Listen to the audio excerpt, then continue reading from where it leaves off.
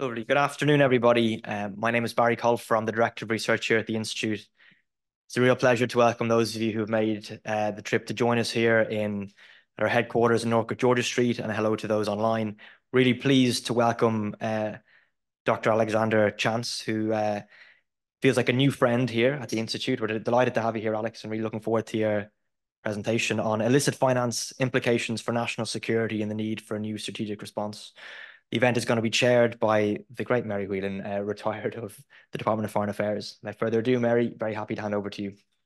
Thank you very much. I like that. You're all very welcome here this afternoon. Those of you who are present, who have joined us online. We have a very interesting topic today: illicit finance, implications for national security and the need for a new strategic response. Before formally introducing our guest speaker today, Dr. Alexander Chance, just a few. The presentation will last 20-25 minutes. The floor is open to those who are here in the room. Those online can send in their questions or comments using the Q&A. And the Q&A are on the record.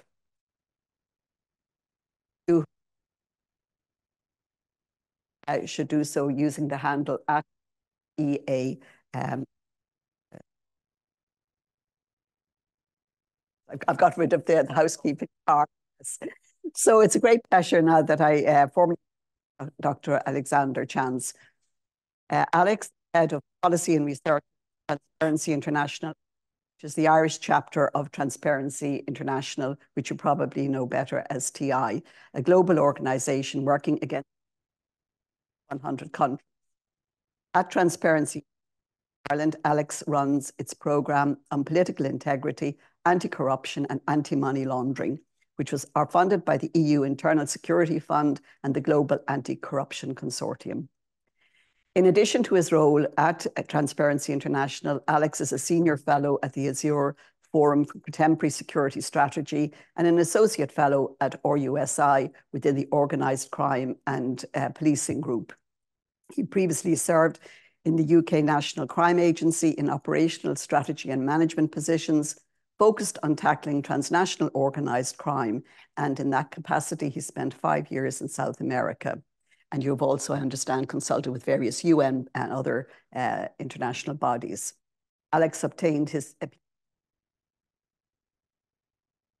examined the relationship between organised crime, high-level corruption in post-war Mozambique.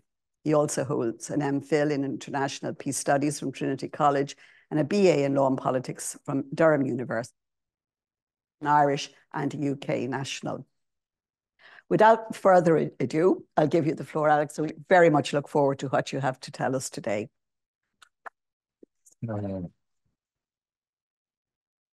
Thank you very much, Mary. Thank you to Kian and thank you to Barry for your very, very warm welcome to the Institute. It's a real pleasure and a privilege to be here and to be addressing such an illustrious and diverse audience, both here in the room and online. Funnily enough, when I first came to study in Ireland nearly 25 years ago, showing my age here, I spent a year living just around the corner in Gardiner Place. And although some of my fellow students at Trinity were rather curiously, to my mind, alarmed at this floppy-haired Englishman, yeah, there was hair living here at one point, I actually had the most wonderful time living in this community and have huge affection for it. So it's great to be back. One of my enduring memories from that period, nearly a quarter of a century ago, was going for long training runs along the Liffey through what was then a largely undeveloped, largely deserted, and in some cases derelict Docklands area. Today, of course, those same areas are completely transformed, almost unrecognizable with these vast glass and steel fronted offices, not only of the expanded IFSC, but also various multinationals from the world of tech, finance, banking, law, accounting, consulting, and so on. Together, of course, with the central bank, the convention centre, and the Three Arena on the site of the old Point Depot. Now, whatever you think about the merits or lack thereof of the architecture, it seems fair to say that the opening up of Ireland's economy has brought immense benefits, not only to Dublin, but also to the prosperity of the country as a whole. And I'm sure you don't need me to tell you and to spell out the innumerable ways in which Ireland's role as an international financial centre has played an important part in bringing investment, jobs, and economic growth to the country over the past couple of decades. But the world is changing, and it's changing fast. And those of you at the IIEA don't need me to tell you that. Global shocks such as COVID and the invasion of Ukraine have forced policymakers to reevaluate long-held assumptions and orthodoxies in a whole range of fields, from the wisdom of just-in-time supply chains, for example, to the reliance on certain energy sources. And the more open a system is, the more pressing are those evaluations. Today, I want to suggest that here in Ireland, we're well overdue a fundamental reevaluation of our response to illicit financial flows, and that failing to do so poses serious risks to our national security. But first, some definitions. What do I mean by illicit financial flows? I'm going to use the definition that we've adopted in Transparency International, which is similar to the UN definition, whereby illicit financial flows refer to money or assets that are illegally acquired, transferred, or spent across borders. And when I refer to national security, I'm going to use a broad definition, which understands national security to mean the protection and safety of the political, economic, and other interests and values of the state. In terms of structure, let's see if I can get this working. I'm going to split my remarks into two sections. The first half is going to look at illicit finance in its global context. We'll examine the main threats from illicit finance, common deficiencies that exacerbate those threats, and emerging responses to them. The second half will look specifically at illicit finance in the Irish context, including both our own, vulnerabilities and our strengths. And I want to show that there are some qualified grounds for optimism in this respect. But ultimately, I want to show you that in a very rapidly changing world, a globally connected country needs to get onto the front foot on this issue, and fast.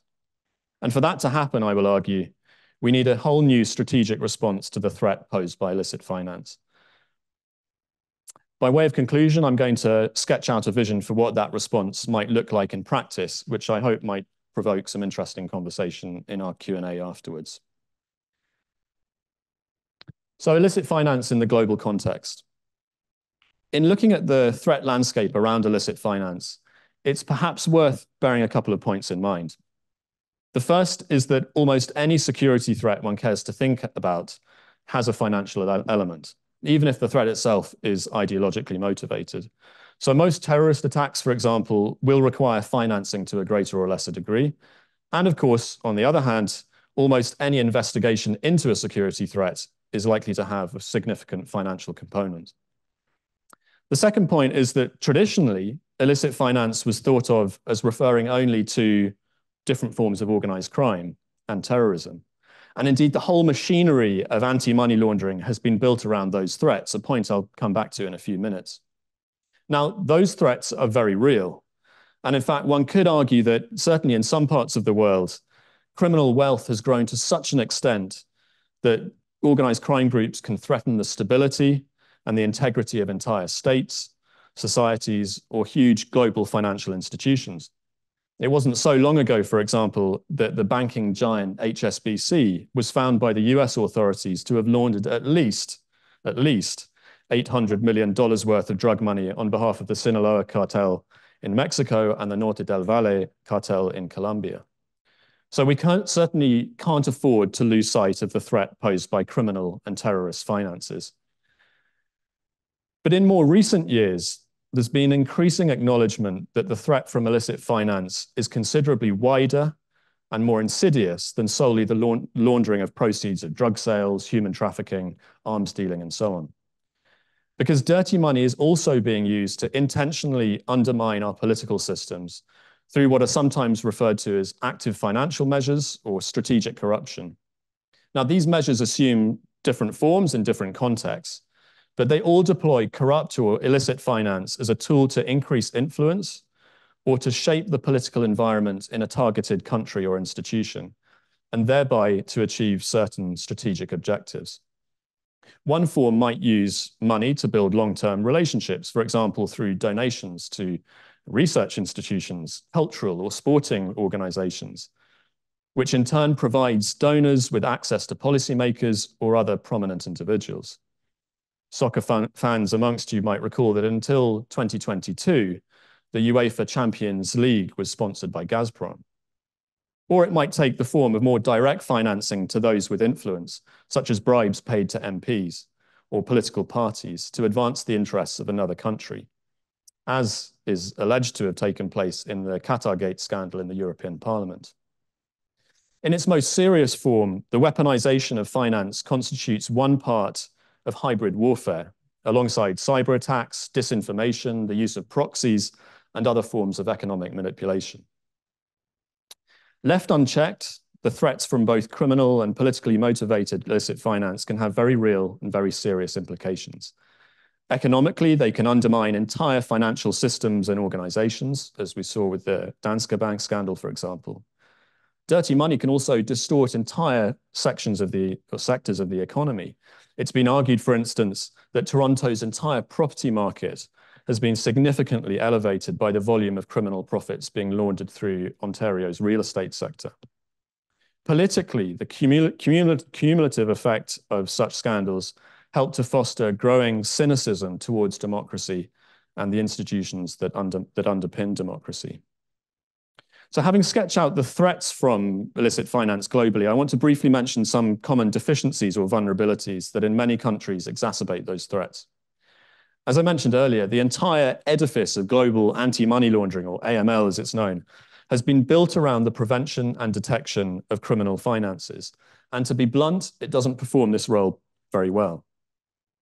The Financial Action Task Force, or FATF, is the body responsible for setting global anti-money laundering standards, and it's come under increasing criticism for its emphasis on procedure over outcomes, and for presiding over a system that causes, let's be honest, huge inconvenience and cost to legitimate businesses and customers, without seeming to have a massive impact on criminals moving their money. It's also been slow to respond to calls to broaden its scope to include less obvious forms of illicit finance, such as strategic corruption. But many of the deficiencies in tackling illicit finance are to be found at nation-state level. Countries have become adept at implementing FATF or other AML standards, whilst in practice taking very little effective enforcement action. In a lot of places, policy efforts to prevent or detect dirty money are very much subservient to the interests of free-flowing global capital, representing a form of what we in TI call regulatory capture. In many contexts, there's also a severe disparity between the burden of compliance and liability carried by regulated sectors, such as traditional banks, and non-regulated sectors. Law enforcement agencies and regulators are often woefully under-resourced, including the financial intelligence units that analyze suspicious transactions. The keeping of and access to company ownership and property registers remains patchy, despite these being absolutely key tools for financial investigations. And globally, rates of asset recovery remain stubbornly low. One reason being that the eye-watering cost of pursuing such cases against well-funded legal teams acts as a powerful disincentive, leaving authorities to instead focus on the low-hanging fruit. And where states have taken action, it's often against the most visible and ostentatious markers of illicit wealth, the bling, one might call it, of yachts, sports cars, and so on, rather than the invested wealth, which is much harder to pin down. But despite all these challenges, recent years, and the last 2 years in particular, have seen a flurry of activity against illicit finance. At the political level, throughout the Western world, there's been increasing recognition that illicit finance represents a serious threat to national security, for all the reasons I outlined a few moments ago. The European Commission President, in her State of the Union address about 18 months ago, highlighted the threat from corrupt finance, including as a vector for foreign influence operations. The White House has named corruption as a core national security issue facing the US. with a corruption portfolio added to the US National Security Council and curbing illicit finance set as a strategic priority. The UK's review of security, defence, development and foreign policy identified illicit finance as a key transnational challenge for that country. So this acknowledgement of illicit finance as a national security threat has had several important practical effects. One has been an increased willingness to devote legislative time and political attention to closing loopholes. At the EU level, we can see this in the robust anti-money laundering package that was recently agreed between the European Parliament and Council. In the US, we're seeing ever more robust approach towards illicit finance. For example, the Treasury's recently proposed rule to combat money laundering in the investment advisory sector. Similarly, in the UK, last year's Economic Crime and Corporate Transparency Act was an important and very much overdue attempt to close loopholes around illicit finance. And we've also seen growing recognition of the impact that dirty money can have on overseas development, on conflicts, on peace building, and the incorporation of asset recovery into tax reform and overseas aid policies.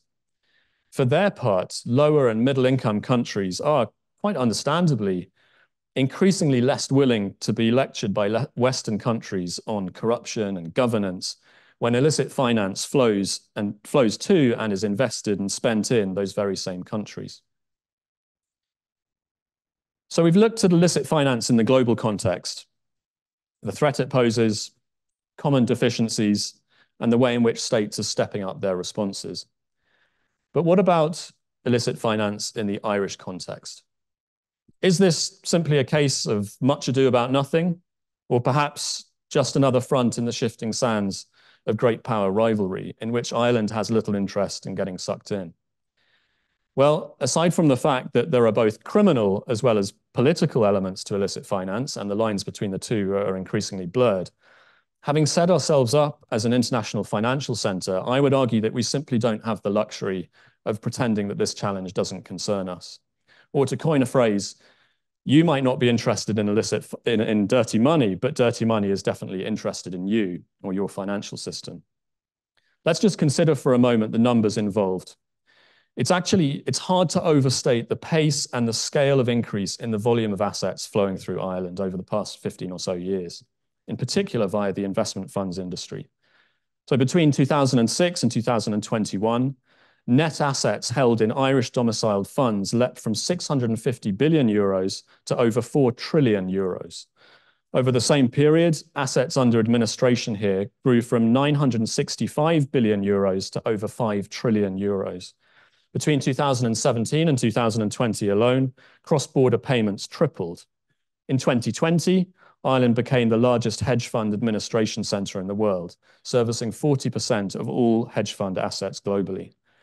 By 2022, Ireland was the domicile for nearly 6% of global investment fund assets and 19% of European fund assets, making it the third largest fund center in the world and the second largest and fastest growing center in Europe.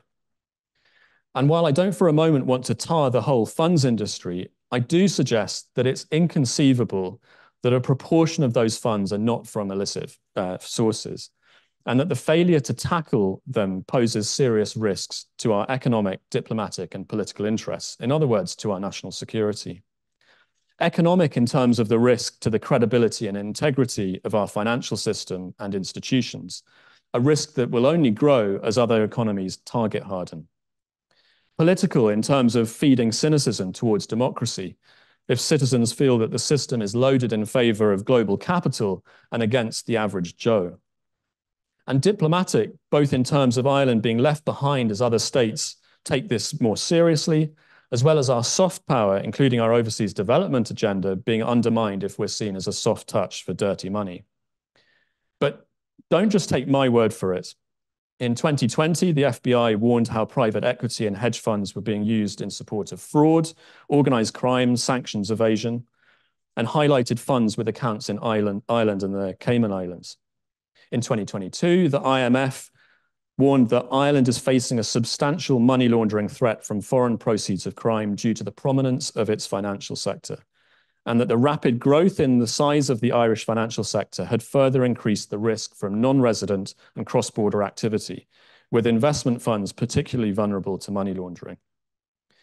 Now, I don't want to paint, as I said earlier, an overly pessimistic picture here. In some respects, Ireland is actually quite well placed to rise to this challenge. One of the key strengths here is a strong heritage of innovation and tenacity in terms of going after domestic criminal finances.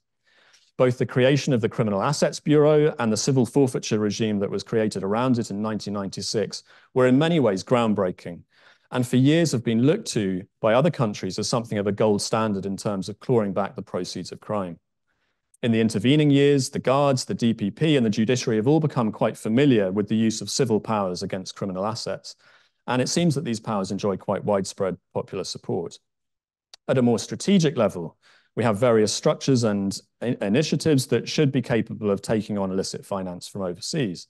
There's the Advisory Council on Economic Crime and Corruption, created in 2022 to bring together various experts in financial crime from across government. There's the National Security Analysis Centre, from which we should soon see the long-awaited National Security Strategy, which is likely to include consideration of hybrid threats. And there's an ongoing public conversation, at times heated, around national security and defence, which again has prompted discussion of hybrid forms of aggression. In Ireland's private sector, we have huge expertise in fields relevant to tackling illicit finance, including AML, other forms of financial compliance, cybersecurity, law, accounting, fintech, and so on. So we're certainly not bereft of people with relevant skills. But at the same time, we do have certain systemic weaknesses and vulnerabilities. The first is successive governments' willingness to allow specific loopholes to persist until they're forced into taking some remedial action.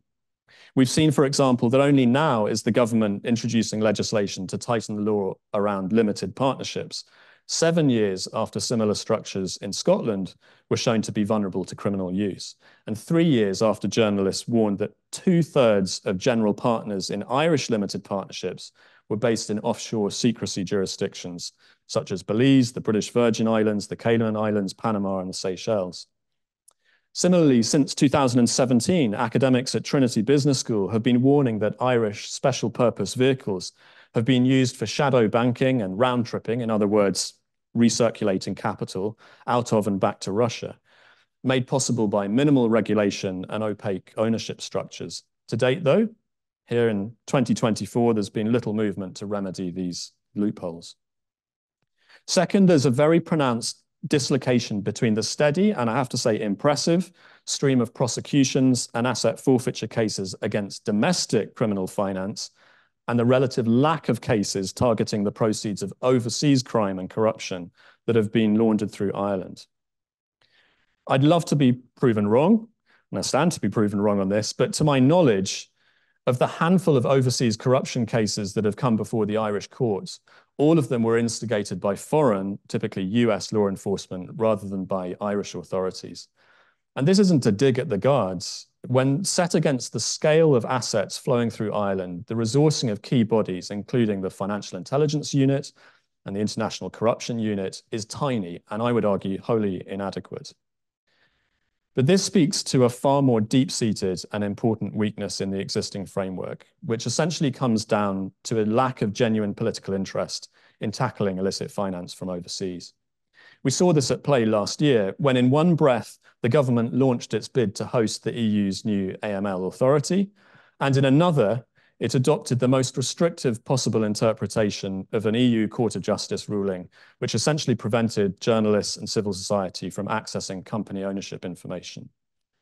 If I was being provocative, I might characterize this, to use a Brexit phrase, as having your cake and eating it approach. We'll take all the benefits of free-flowing international capital and we'll ignore the risks. So whilst the rest of the Western world is hurriedly and in many cases belatedly putting in place the resources, the legislation, and the policies to prevent and detect illicit financial flows, here we're sticking dogmatically to the mantra of light touch regulation. And there was a great illustration of this a couple of years ago, when after a newspaper investigation showed how the company registration system was being abused to create hundreds of fake companies, the government insisted that it had no role to play in verifying details of new companies and directors, since it was long-standing government policy to maintain a good faith approach to corporate registrations. Now, even if such an approach was appropriate to more innocent times, and I would argue it never was, it's certainly not appropriate for the global environment that we're now entering. So in conclusion, and I will conclude shortly, I want to suggest that here in Ireland, we have a choice. Either we maintain the status quo, in which the focus remains overwhelmingly on the short to medium-term benefits of a highly open and highly exposed financial system and a light touch regulatory approach, and we leave the fallout for future governments and future populations to deal with. We might tinker around the edges, improve a few laws here and there, perhaps when embarrassed into action by some revelations in the media or forced to do so by the EU or in anticipation of FATF coming to town. But essentially, we remain largely passive in terms of dealing with illicit finance. An approach which I have to say, having worked in UK law enforcement, is not unlike that adopted by the UK governments for many, many years, until it was finally shaken out of its slumber by the Ukraine war.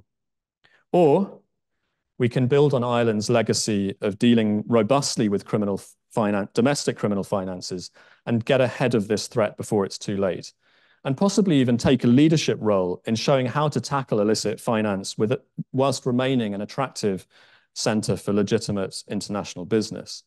As I said, we have the people, we have the expertise, we have the international connectivity. But to make this shift would require political will and a genuinely whole of government and whole of society response. So what would such an approach look like in practice? A few headline thoughts that I'll close with. First, we need to urgently review and close outstanding loopholes that enable or allow illicit finance, including, for example, special purpose vehicles, trusts, and shelf companies. Second, we need a complete overhaul of the corporate registration regime. The Companies Registration Office should have a statutory mandate to ensure the integrity and the transparency of its registers, and it needs the powers and the resources to fulfill that mandate. Third, we need an impartial, strategic assessment of the threat to Ireland from illicit finance in its broadest sense, so that we know exactly what we're up against. Fourth, we need the national security strategy to include illicit finance alongside other hybrid threats and to set the strategic framework for an integrated response. Fifth, we need substantial investment in enforcement bodies so that they're adequately resourced and incentivized to detect and pursue illicit financial flows from overseas. Crucially, this must include ring-fence funding for lengthy, complex, multi-jurisdictional, and very costly court cases. Sixth, we need to identify how we're going to sustainably fund this more robust approach. Across the Irish Sea, the UK have introduced a specific economic crime levy, and they're next month increasing the fees to register new companies. We might need to think along similar lines. And seventh and finally, we need a genuinely whole of government and whole of society response to illicit finance, a response that sits above the interests of any one individual government department, which is open to private sector and civil society input, and which holds all of those involved accountable for playing their part in the response to this threat. So I'm going to wrap up there. Thank you for listening. And I hope that some of what I've said leads to an interesting and productive discussion. Thank you.